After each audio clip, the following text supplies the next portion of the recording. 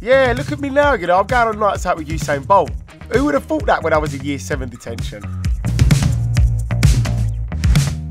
Oh, sum up myself in school in 3 words, I would say. Definitely naughty, not very punctual.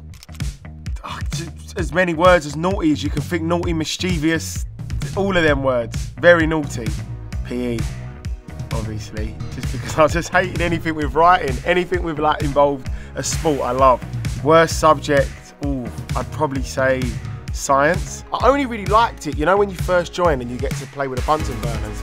But that's only like first day of year 7. I used to love, and I know this is really bad, but I used to just love going and knocking on random people's doors and running. I don't think it's that bad, you're only knocking. Do you reckon I can convince all the soccer A team to do a game of run-outs? That would be unbelievable. Imagine Usain Bolt knocking on your door and then just sprinting down the road.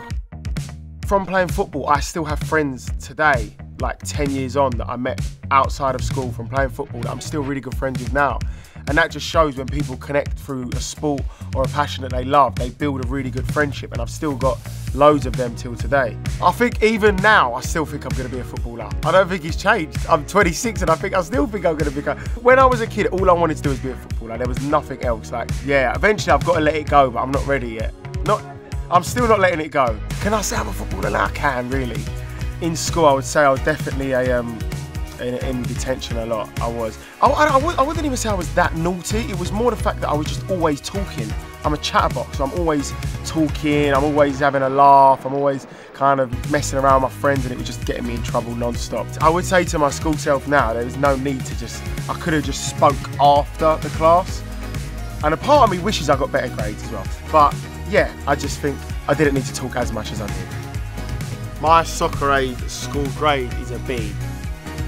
I'll tell you why it's a B, right? Because the highest grade I ever got in school was a C. So for me, a B is good. I'm actually really happy with a B. I've never seen it on a school report before, so I'm buzzing. I got a B. I can show my mum.